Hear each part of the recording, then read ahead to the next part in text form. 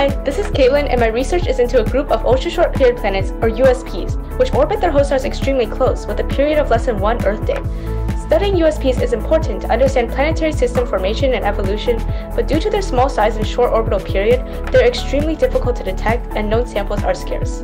My research provides a powerful tool to search through large amounts of data released by James Webb and Earth 2.0 satellites, and has widespread impact across many fields of periodic signal detection, including seasonal atmospheric carbon fluctuations and circadian gene expression in biomedical signal processing. Instead of previously restricted NASA supercomputers, this research opens a new door for exoplanet discovery for any ordinary person in a home or classroom. And the winner of the $75,000 George D. Yancopoulos Innovator Award is, from San Jose, California, Kaitlyn Wang.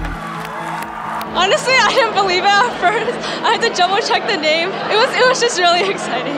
I just thought about all the people that made it possible for me to be here, and I was just really grateful to them. I'm excited to release my algorithm open source so that it can help anyone do exoplanet discovery on their own.